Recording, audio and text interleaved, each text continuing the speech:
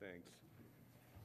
I thought I would begin by going way back to this week in 1838. In 1838, Henry S. Grant, who was the publisher of the Western Herald and Farmer's Almanac, based in Sandwich, Ontario, which later, of course, became Windsor, let his frustrations be known. And if any of you are involved in PR, I don't necessarily endorse this approach, but it is interesting.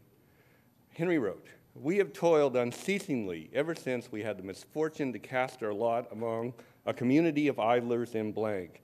Tell it not in Gath, publish it not in the streets of Ascalon, that we have printed and published the Western Herald and Farmer's Magazine 33 weeks for barely 150 subscribers.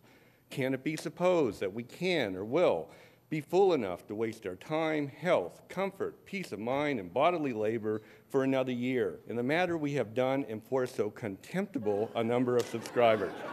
Never, never." And this is why, as a former publisher, Henry Grant is my hero. But Henry did keep publishing, and we can understand his frustration because he had tried to shape his relationship with his user community. And in the second month of his first year of publication, he printed something called the Printer's 10 Commandments. And I'm only going to read 2 of them, but they're brilliant if you've ever been involved with publishing. Number 3, "Thou shalt not perpetuate manic prose nor insane rhyme, and expect thy vile effusions to be published as the outpourings of youthful genius." And my favorite is number 5, "Thou shalt not borrow thy neighbor's newspaper, but go to him that hath to sell and buy for thyself." Yeah. Way to go, Henry. And Henry's words probably fit better today, 174 years later, than they did back then. We all know newspapers are in trouble. Mostly what I'm going to focus on with newspapers is the amount of text they're responsible for, and that's an incredible amount. Newspapers are responsible for more text than even books. But if you're interested in the state of the newspaper industry, there's a wonderful blog called Newspaper Death Watch, which is a very thoughtful kind of monitoring of what's going on with newspapers, despite its title, and I would highly recommend it. And I think just one final thing on this, it's very interesting to me that newspapers are still responsible for a lot of news. So if we lose newspapers, someone has to think a lot about where we're going to get a lot of news from. But that's not what we're talking about today.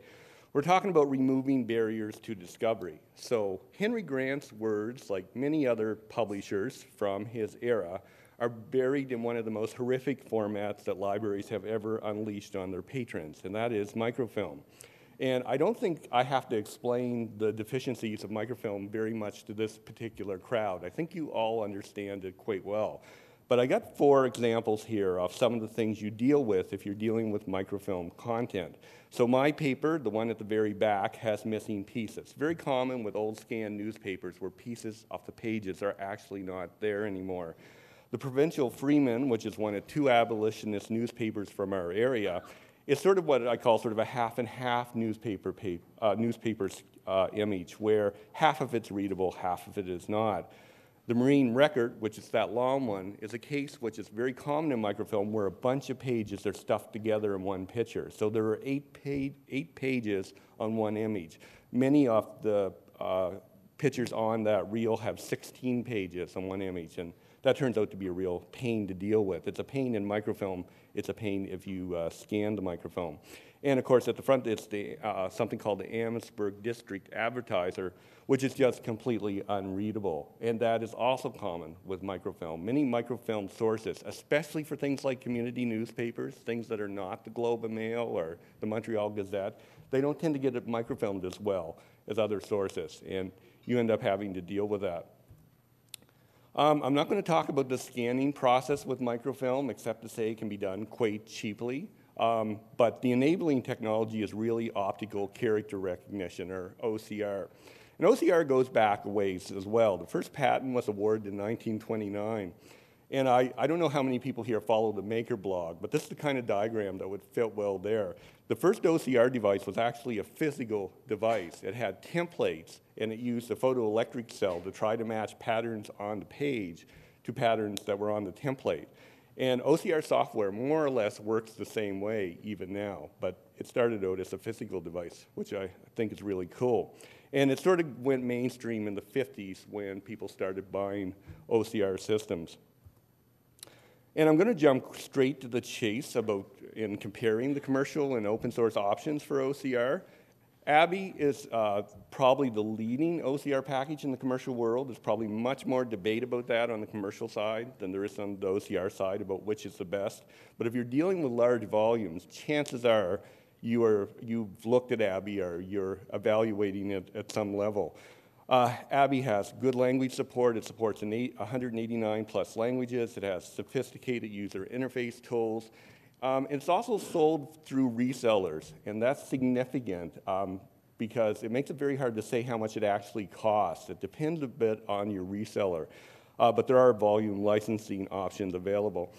What's neat about Abby is it has this sort of grid processing option. So if you're dealing with a lot of pages, like thousands or millions, you tend to need something like this to handle the volume, and Abby has some options about that, which has some limits, which I'll talk about.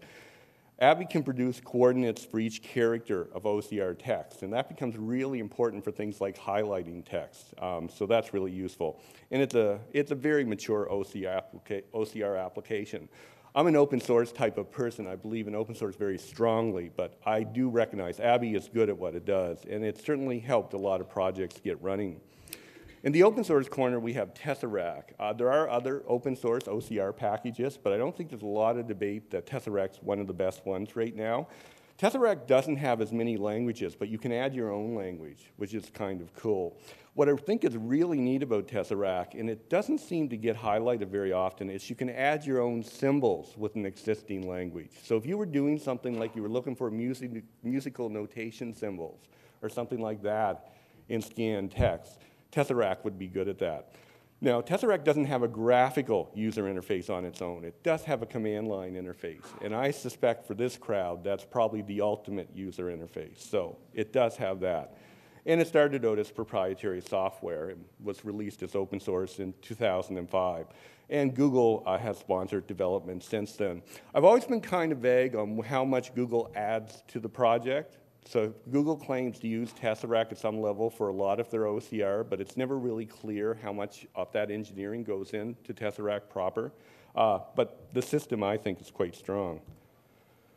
So microfilm scan content, that's largely what I've dealt with, and it's not the greatest source for OCR, even with top-of-the-line commercial options. So this is a particularly bad example. This is from the Provincial Freeman.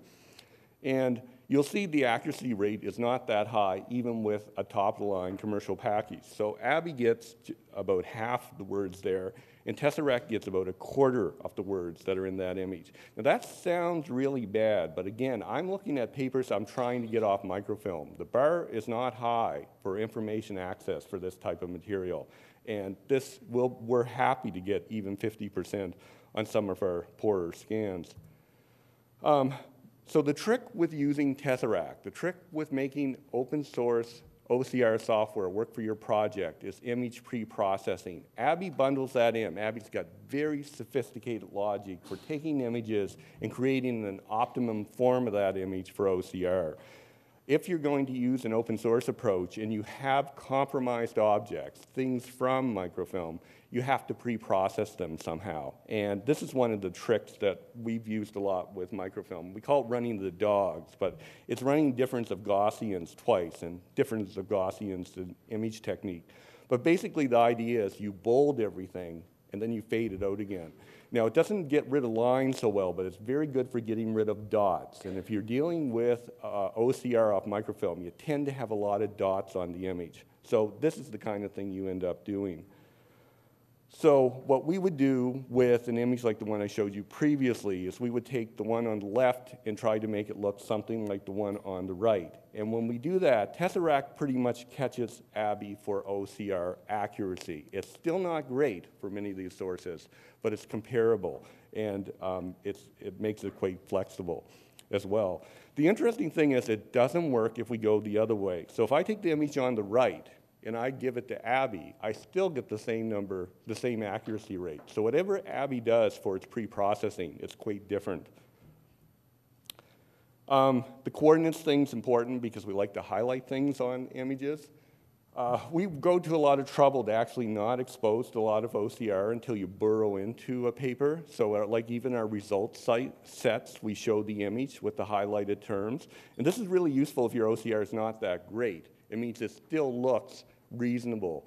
Because if you've looked at OCR up closely for any of the major newspaper projects, it tends to look like gobbledygook. And that's fine if you're down to the point where you want to correct that, or you're down at the article level. But for searching, we tend to defer to the images. The other source I've dealt with, I was fascinated Indonesia already came up once this morning, but the other set that I've worked with quite recently is from something called the Violent Conflict in Indonesia study. And what they have done here is the World Bank Conflict and Development Team has sent out volunteers with digital cameras, and they take pictures of newspaper pages to measure violence in Indonesia, and they've collected a huge set of papers as a result of this. So the set I'm working on right now is about 8 terabytes of image data, and it's about 1 million pages. And they estimate they have something like 3 to 4 million pages. It's a fascinating project, and there's a very good video on YouTube about this particular project, but I won't get into it itself. These are the two tools I've tended to work a lot with. I think many people here know them quite well. They're very solid. They help us a lot in trying to do batch image processing. And this is how we've tended to use them. So we tend to use ImageMagick a lot for things like rotating images. So the Indonesian project, they've taken many of their pictures and put the paper sideways to get the full page into one camera shot. So we use ImageMagick to rotate them in batch, and that works really well. For the cleanup of the image, we tend to use the GIMP more, and I don't know exactly why, but something like difference of Gaussians is much more efficient in the GIMP, and I'm not sure why that is. But basically the trick is we try to find a recipe for an image set that works and then apply it to all the images we have. So this is sort of what it looks like if you get up close to the Indonesian set.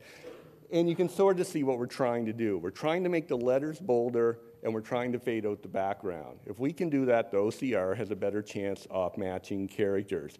And it's a mixed bag. I mean, these are compromised objects from the beginning. The accuracy rate is not going to be terribly high. But more or less, we can get a better rate of accuracy from Tesseract with this approach. So this is how we try to do most of our testing, is we'll take sample sets and we'll search common terms and we'll look at the results. And generally speaking, Abby almost always gets it right, but gets fewer results. With Tesseract, we tend to get more hits, but we have more false positives. But generally speaking, we're quite happy with Tesseract for this particular set. The old newspapers have lines between columns, almost very common with old newspapers, and it still happens with modern newspapers as well. If you look at the Globe and Mail, for example, you'll notice there are lines between columns. You can leverage that for OCR, and we try to do that with the historical newspapers. And I'm not going to get very far into this, but basically the idea is you look at the newspaper as a set of distinct blocks, you try to extract those blocks and do the OCR on them, and that tends to be more effective. I'm a big fan of this thing called the line segment detector. It's very good at identifying lines, and that's how we've tended to do this kind of work with older newspapers. And this is sort of what it looks like. Now, we can identify lines that aren't actually there, but for the most part, we get all the columns on a newspaper page, and that turns out to be a really good thing for OCR, because the columns often don't line up. They're characters that end up halfway through another character, and there can be different fonts for different columns. So breaking it up tends to lead to more effective OCR. Unfortunately, we can't always take that approach with modern newspapers. So, and many newspapers now use blank columns, blank lines between columns. Now, you would think you could do something very similar with this kind of situation, but we haven't quite cracked this one yet. It's fairly hard to identify these columns, because when you burrow down into the image, of course, they're not all white. There are specks here and there, so we're still looking at this. But one project I wanted to point out, I had a year to sort of work on OCR as part of a sabbatical. And I had seen the Olina project, but I hadn't looked closely at it until the very end. And I think if I had not gone through a lot of grief with OCR image manipulation, I would not have appreciated how strong it really is. Olina uses something called the Molina Image Library, and it's very good for pre-processing images. It's a project based in France, it's well funded, it's very active, and it's sort of my new goal is to incorporate their really good plumbing into the kind of work we're doing with newspapers. So I just want to flag it. So, OCR is not normally a fast nor efficient computer process. Open source, commercial, it really doesn't matter. OCR has a lot of overhead, especially with newspapers, because newspaper pages have about 8 times as much text as a book page. So, our testing that we usually are at least 85 seconds for processing a page with OCR, and a single reel on a single machine can take a full day to run through. So, and that machine is busy doing OCR. It cannot do much else when it's performing OCR. So it's got quite a heavy footprint. The approach we're taking with Tesseract for handling volume is using something called Hadoop. Hadoop sort of falls under the big data designation, and you've already seen this Gartner hype chart. And I'm not going to pretend that I'm that versed in what Hadoop does. We tend to use it as sort of a job scheduler. So Hadoop's an implementation of MapReduce, which Google's made famous for their indexing. But we're using something called Hadoop streaming. And any of you who follow Roy Tennant's blog, Roy's blogged about streaming with Hadoop quite a bit. Streaming's a way to use other languages with Hadoop. Hadoop itself is a Java-based technology. We tend to do our work in Python. And one of the reasons for that is that Python has quite good image support, which is nice for the kind of things we're doing. It's a very fast way to make changes. So, anyone who's versed in Hadoop would look at the MapReduce tasks that are assigned to a job. So we actually only use the mapping part. We really use Hadoop as sort of a job scheduler. We pass out a bunch of OCR jobs to a bunch of machines. We get the results back, and then we process the results separately. You can process them at the same time with Hadoop, but for our kind of processing, there's not a huge advantage in doing so. I tend to like virtual images for doing this kind of work. So what we've done at my library is we take Ubuntu virtual image, we set up the OCR for using Hadoop, and then we put that virtual image on our Windows desktops. And the advantage of doing that is really that we can define everything once and push it out. And that the virtual machine seems to be quite stable. We could actually do it natively in Windows. We'd probably get a slight performance gain from doing so, but it just seems easier to manage. I like using lab machines much more than public machines. We try to target machines that are not busy and use them at night when the library's not open. But I really like a lab environment more. The only gut you with using a lab environment is, of course, as all of you know who have labs in your library, this time of year they get very hard to book. So a lot of our processing has to be done late at night. And this is sort of what Hadoop looks like. Again, I'm not going to claim great sophistication in Hadoop. We really use it as a job scheduler. But what's nice about it is we can sort of measure, see what's going on with what we process. And you can talk to individual machines that are doing the work.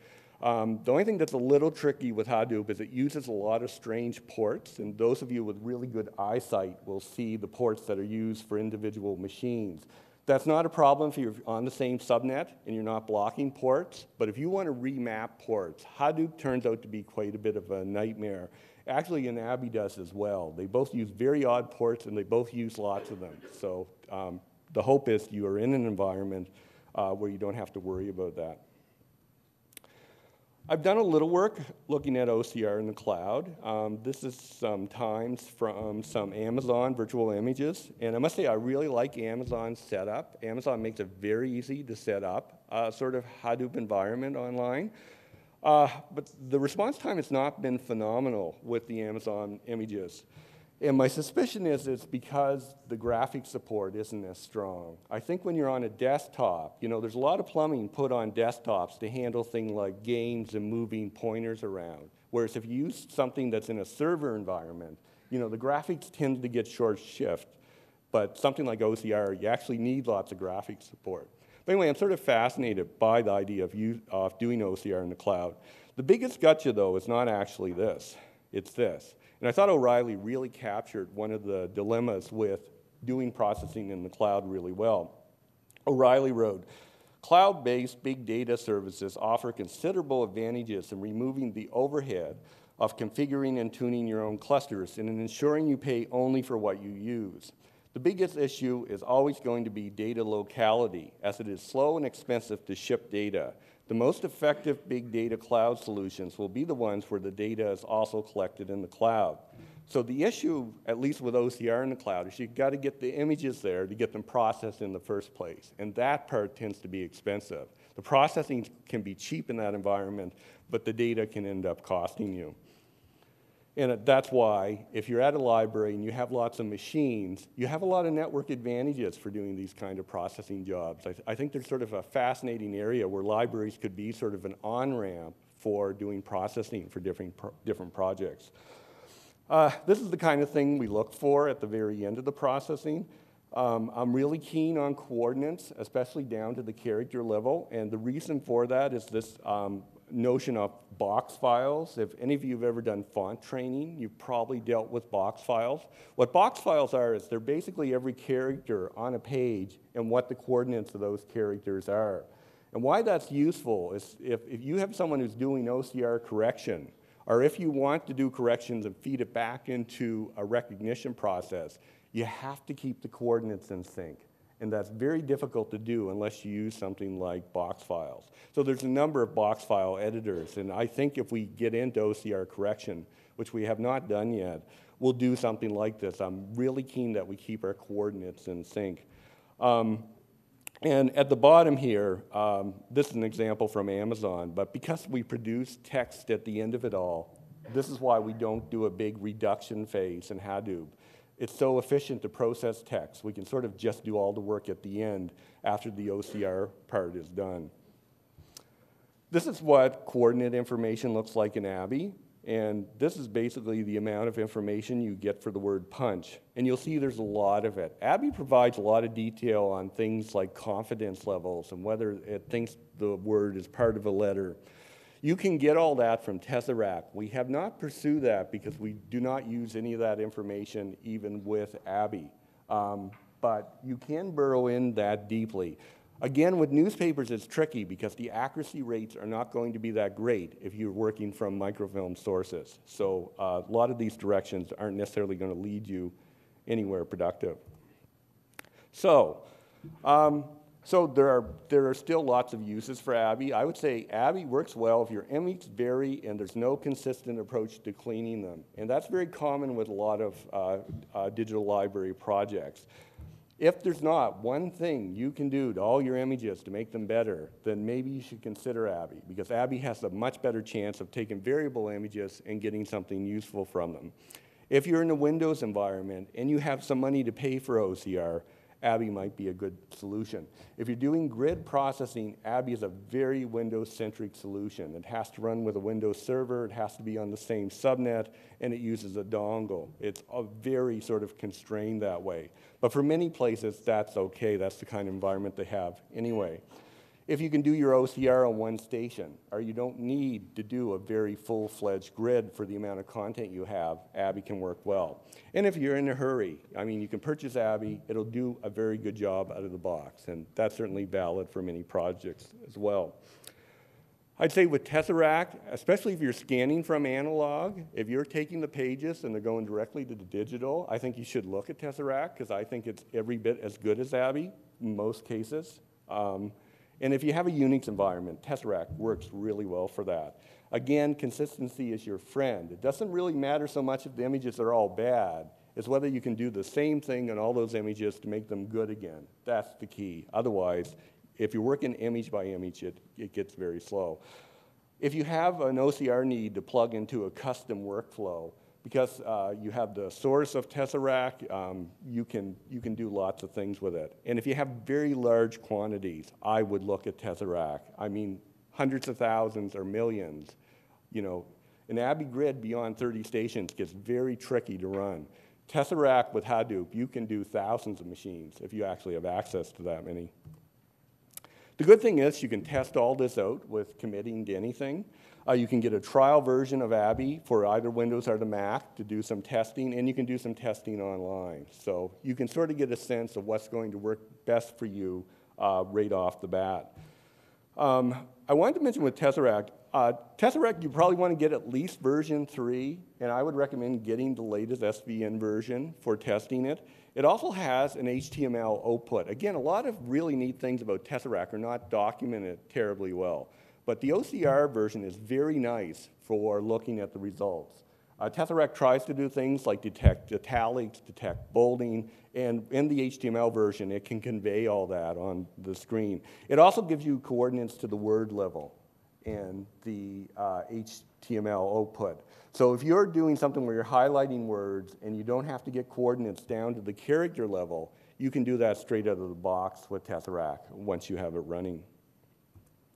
My stuff's available on GitHub. Again, I'm really focused on getting character coordinates. You may not need that for your project. It all depends really on how critical it is for you to keep coordinates in sync. But if you're interested in that, I can certainly help with that, but it's all on GitHub. I also wanted to mention a bit about dealing with volume on a budget. We use this this red thing called the Backblaze Disk Farm. It's a very cheap way to get a lot of disk storage. For about $10,000 to $15,000, you can get a 135 terabyte device. And I'm also quite fascinated by these services that allow seeded backups. So CrashPlan, and I understand Amazon Glacier, they have this notion where you can send them hard drives, and they will load the files from the drives for doing off-site backup. Really critical with newspaper data because it's so big. Right now I have about 40 terabytes of newspaper data, and I would not want to have to ship that over a network anywhere. This kind of service is a fairly cheap way to get a backup done. I don't think Amazon's available in Canada yet, but I'm quite interested in it, because this all adds up. So even my little paper, which was a weekly, is over 70,000 pages. And if you look at the difference in numbers for format here, we were microfilm until the 80s. From the 80s to the middle of 2006, we have microfiche, and then we have PDFs from the middle of 2006 onward. But if you were to scale the numbers, you would see what's very common in dealing with newspapers. The later they are, the bigger they are. So if you have a project that takes in a newspaper that is published, especially since the 60s, those pages are going to add up very quickly. And if you have any kind of project involving a daily newspaper, you are in for a lot of volume, because those things are big. I also want to point out, if you'll count the numbers here, you'll notice they go 1921, 1922, 1924, 1925. So our paper had this here practice of loaning out volumes to historians or anyone who was interested. And someone walked off with 1923, and it never came back again. It is literally lost to the world, and that's very common with community newspapers. Newspapers don't necessarily think of themselves as memory institutions. The other big gotcha is many of them threw away their paper when they did the microfilm. It was largely done to save space. So the microfilm really is all you tend to have. This is the number of pages just in our county.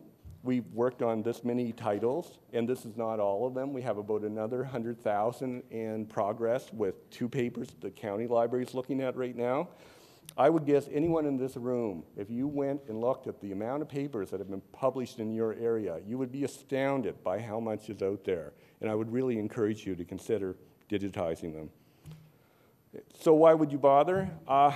Well, my argument is there's stuff there you wouldn't find anywhere else. My wife and I published a magazine for a while, and I love magazines. It's a really nice canvas to do broader stories than you can do in a newspaper. So one of the stories I did was on the Japanese internment. There was second-generation Japanese males were sent to Ontario to work on farms. A largely forgotten story in Ontario. But the community newspapers had this story really well documented, and that's why you want to do this kind of work. I interviewed this gentleman, Jan Shitsmanzu. I just wanted to mention him. There's a couple of videos about him on YouTube, but fascinating story, largely forgotten, captured in the newspapers. And I've been able to raid them quite a bit for the kind of writing I did for the magazine. So these stories are all in your community as well. I think it's worth pursuing them. But my big argument is I'm not sure who else is going to do it if libraries don't do newspaper digitization. In 2009, there was quite a big scandal that Google bought paper of record, which many of you may be familiar with, and all the titles sort of went dark for 6 months. The titles in paper of record were unavailable to anyone while Google was transferring them. And that's just how fragile having the commercial sector take responsibility for this kind of role is. And of course, last May, Google announced it was stopping its digitization program of old newspapers. So even Google isn't necessarily going to do this. So I think the onus sort of falls on us. I just wanted to thank some places that helped us out with this. The Internet Archive came up earlier. The Internet Archive was really the first place we worked with for newspaper digitization. They will digitize reels for libraries, and they'll do a very good job of it. Whenever I bring up Rooster Kale, I always bring up a picture of Benjamin Franklin, because I always think Brewster's the modern Benjamin Franklin, but I'm always freaked out by how much he actually looks like Benjamin Franklin. You know? I think they literally could be the same person. Okay, I'll stop there. Thanks.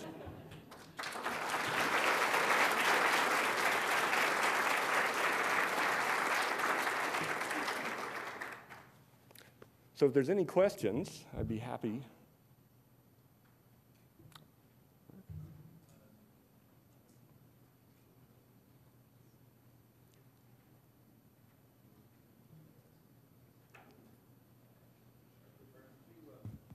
Hello? Oh, sorry. Or did you build your own backblaze, or did you have a service provider build one for you? We bought the case from Proto Case in Sydney, Nova Scotia. Okay. And then we populated the drives ourselves. But no, we didn't build a case from scratch. I think the case cost about $5,000. And the drives, which are Hitachi 3 terabyte drives, we put it together at the height of the Thailand drive crisis, and I think they were about $200 a drive.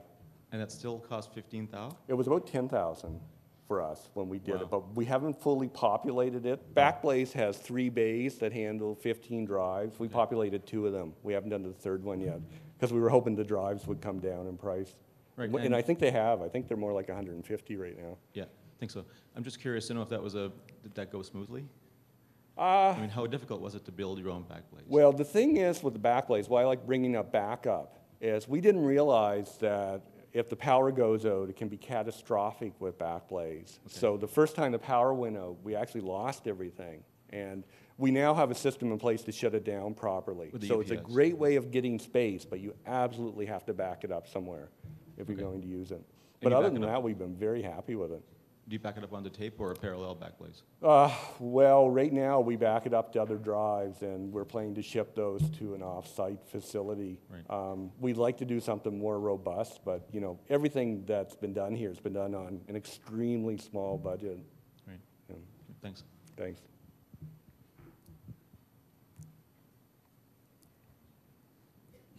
Thanks for this talk, Art.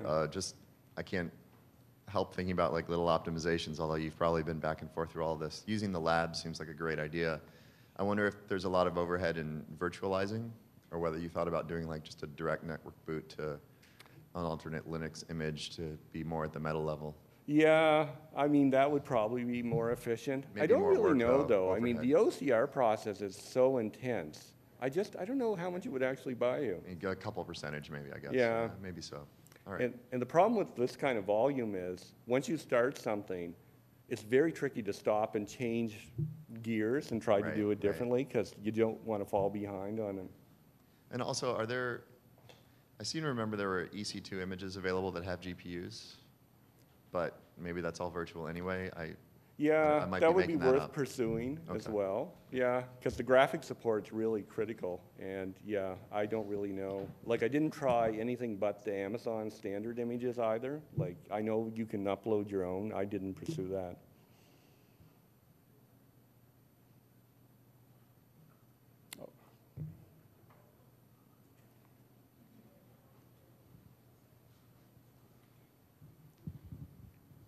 Just a quick little question. Have you heard of a product called FreeNAS? Free dance? FreeNAS, yeah. Oh, no. It's like Backblaze. Okay. It's a complete redundant hard drive storage capacity thing, open source, built on FreeBSD. Okay.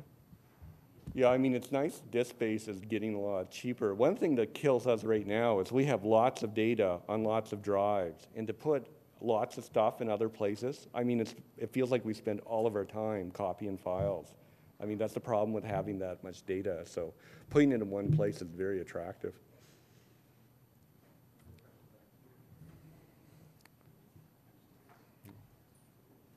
Hello. Have you heard of a product called Octopus? Yes.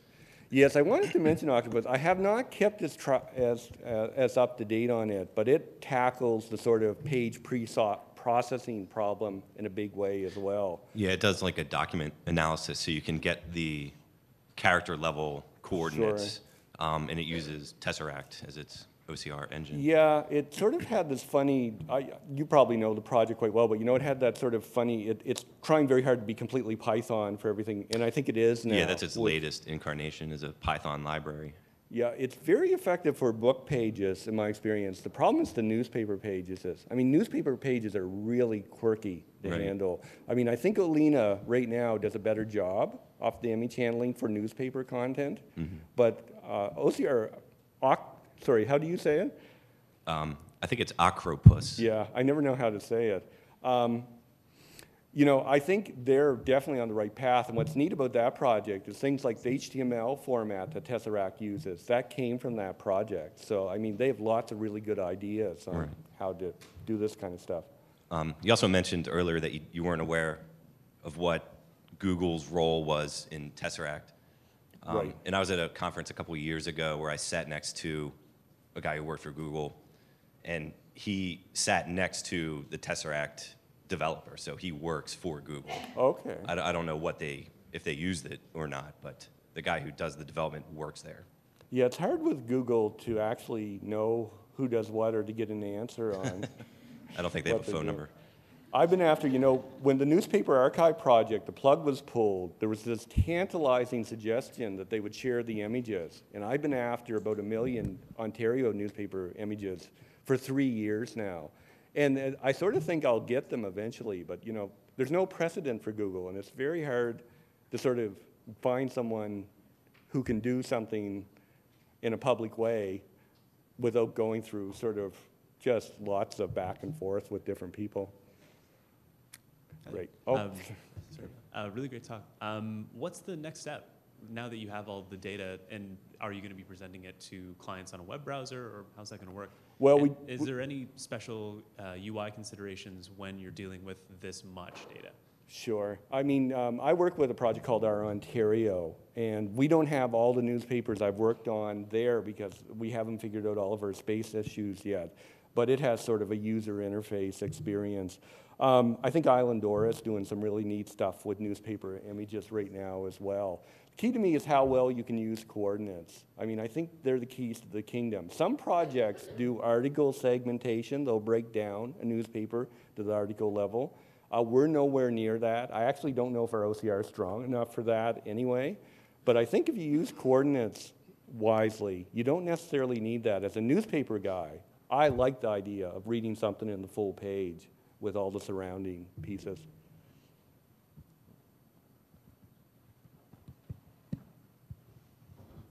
So where you have, say, a library that may have done indexing of newspapers, do you have a way to incorporate that kind of data in with the OCR for the searching? Yeah, I think as long as you use reasonable URLs, and that's what we tried to do. We have sort of clean URLs that identify the issue and the page number and the date. You can use that to tie off. We actually put the coordinates in the URLs as well. So if you have a column that goes from here to here, and you want to comment on that column, you can use that URL to refer to it. And I think that's key. I mean, a URL is really your contract with the world, and I think you really have to do it wisely and make it as repurposable as possible. Art, you mentioned that there are box file editors that you want to use to do that OCR correction while maintaining the coordinates of the characters and the words. Could you expand? Well, there's an Ajax one that would work in a web browser environment. The one I use, I think it's called Mahot, M-A-H-O-T-T. Sorry, I never know how to pronounce anything. But Mahot's a Python-based app, and it's the one I like the best. But if you want to do it in an online environment, I think the Ajax one would be the one to look at. I mean, it's tricky because, you know, you're going to slow down the process a bit by going character by character, coordinate by coordinate. But I don't know of any other way of handling that elegantly. What's so neat about the box file is you can feed it back into your OCR process, and the process itself could potentially get better. Do you remember the name of the Ajax one? I can dig it up for you, yeah. I will ping you. Okay, we're right up to our coffee break, so I have to cut the questions here and just say a big thank you to Art for his great Thanks. presentation.